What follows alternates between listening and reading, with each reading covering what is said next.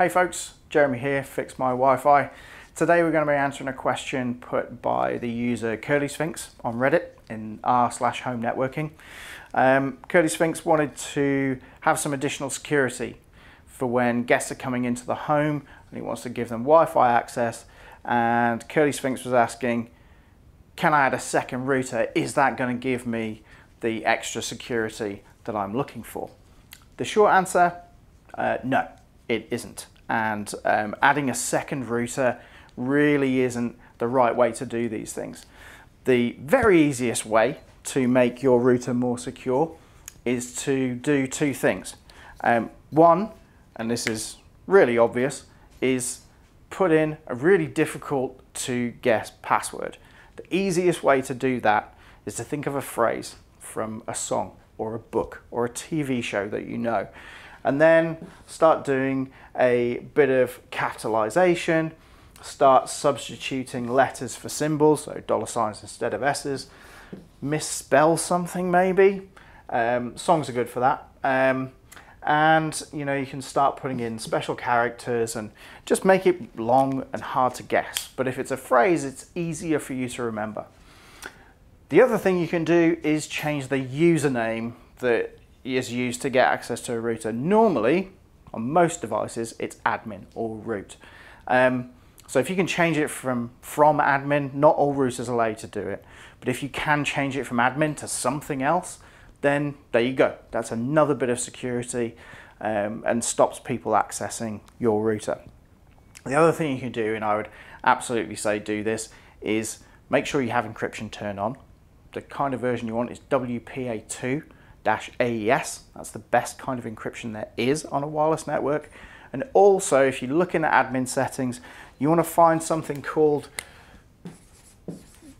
WPS. Now that's that thing whereby you push a button on the router and then you push a button on your printer and they talk to each other and connect. Turn that off. That is a security hole. So those are the things, the easy things you can do to make that router more secure. Now, can you add additional hardware to increase the security? Yes. Why doesn't adding a second router do it?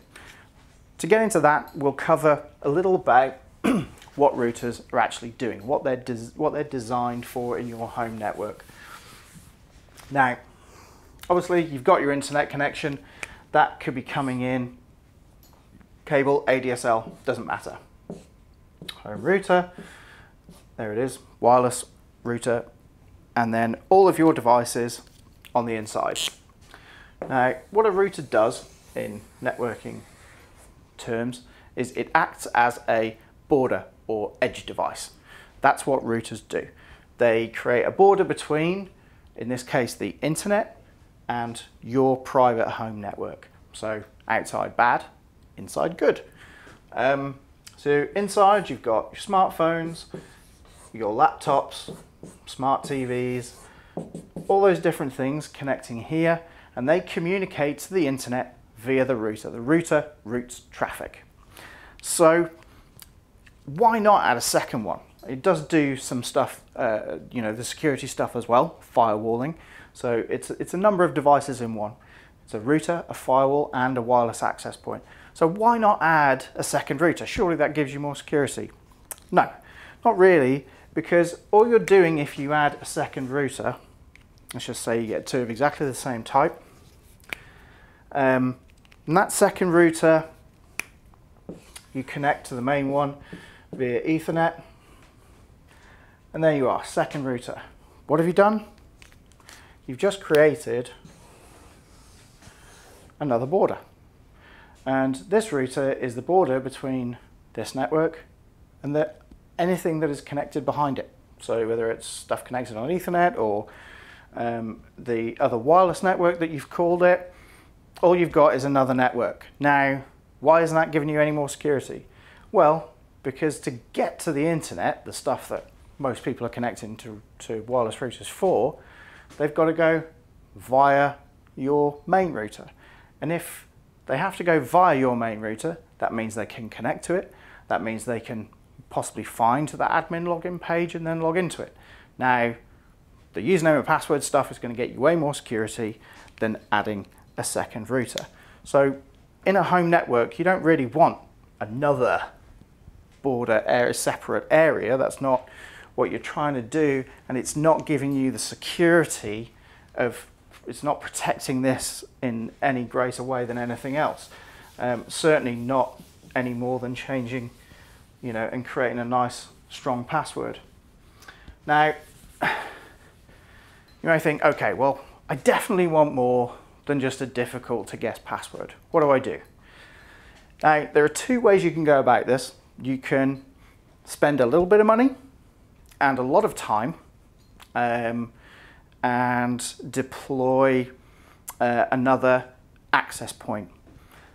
That access point, what an access point does is it sits on your network and it doesn't do any routing. All it's doing is providing additional access. Now, these are the kind of things you might add, you know, an extra access point in the home or in an office to get increased coverage in an area that the main wireless router access point doesn't cover.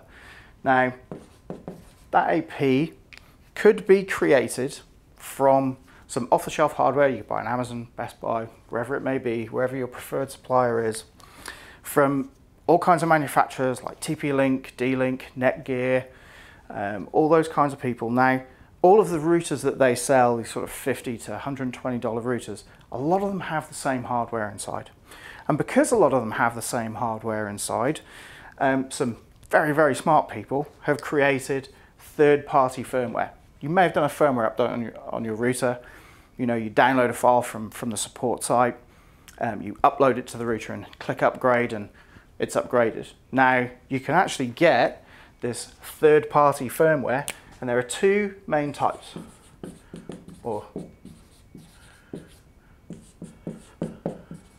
It is open-wrt and dd-wrt. Now, do a search for those on the internet.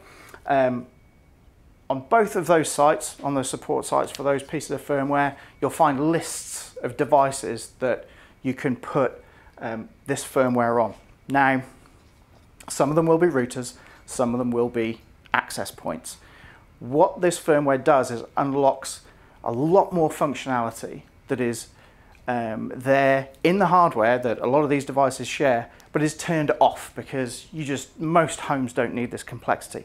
Nevertheless, you can open it up and apply that firmware and have some advanced configuration. The main thing you're looking to do, CurlySphinx, is create a secure hotspot. Now, you're going to want two things in that configuration, and you can do it with open-wrt or dd-wrt. You're going to want to create a separate VLAN, and you're going to want to create a hotspot. Now, I'm not going to go into those things in detail, but that's the functionality you're looking for. Like I say, low cost, but you are going to have to spend a lot of time testing, changing configurations, and if that kind of thing is your bag and that excites and interests you, like me, then you'll love doing that. Or it could just be a total nightmare.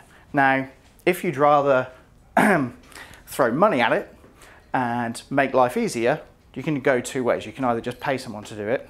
So you find your local small business networking place. They should have an engineer who'd be able to come and do that. But you're looking at sort of $500, $1,000, maybe more, including the hardware. Or you can buy a piece of off-the-shelf kit. If you do a search for hotspot service, you'll find companies that will sell you a piece of hardware and for a monthly fee, manage it for you. You can say, okay, I want the network name to be this, I want security, or I don't want security. They can log in with a password, or they just have to put their email in and away they go. That device should have security in there that will prevent anyone connected to that hotspot service seeing anything on your router. Now, you'll have to make, you know, some configuration changes. You'll likely have to change the original router to something more advanced as well. But you know, it's possible that you can buy these things off the shelf and someone will manage it for you for a monthly fee. The other thing you can do is you could buy a piece of kit that has cloud management, we call it. Now, there are a couple of sort of companies out there that do that. One is Meraki. It's a pretty simple interface. You do have to learn some stuff, but it's relatively simple and you can get support with it. But you're looking at sort of $400 to up to $2,000, $3,000 for that piece of hardware. You've also got Ruckus, who have a similar kind of service. And again, I would recommend buying that from your local sort of small business company so they can give you some support on it as well. But that will those devices will definitely give you the extra security and the functionality that you're looking for. So, in summary, 2 routers, no, it's not going to give you any major benefit. The quickest benefit is if you can change the username from admin or root to something else, and obviously have a secure password. And then after that, you're looking at adding another access point or secure hotspot device, which you can either spend a little bit of money, spend a lot of time, or you can spend a little bit of time and a lot of money. So I hope that's been helpful. If anyone's got any questions, comments, respond on Reddit or on the YouTube link. And also on Twitter, we've got @FixMyWiFi. Awesome. Thanks for taking the time to watch the video. Talk to you all again soon.